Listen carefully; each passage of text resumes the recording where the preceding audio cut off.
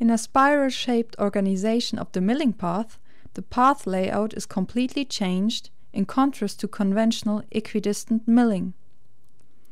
Whole parts may now be milled without lifting movement and step-over path.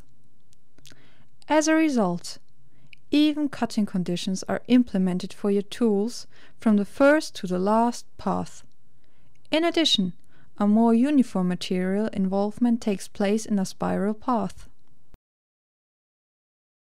In addition to the equidistant strategy, the curve parallel and Z-constant milling path have also been expanded with the spiral option. With the right step over in Z direction, the spiral becomes a helical path. Here you see an example of a Z-constant machining with spiral or helical path in the electrode manufacture. The helical milling path can be clearly seen.